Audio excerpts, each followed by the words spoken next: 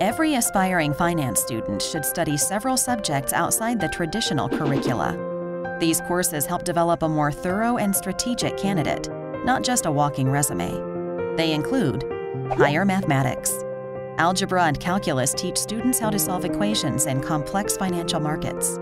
Statistics help them decipher large batches of information and explain a company's stock movement. Accounting teaches how to understand, record, and report financial transactions, as well as monitor a budget and organizational costs. Economics examines how scarce resources are allocated to achieve needs and wants. Psychology covers the thought processes that drive the financial markets. Behavioral finance explores how financial markets work by applying investor behavior to market anomalies. Technical writing teaches the methods needed to convey strong, clear, and organized ideas.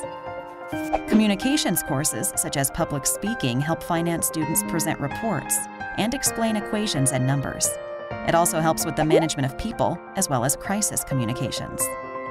And corporate scandals like Enron's have encouraged some business schools to add ethics courses. They hope these will help stem future misconduct.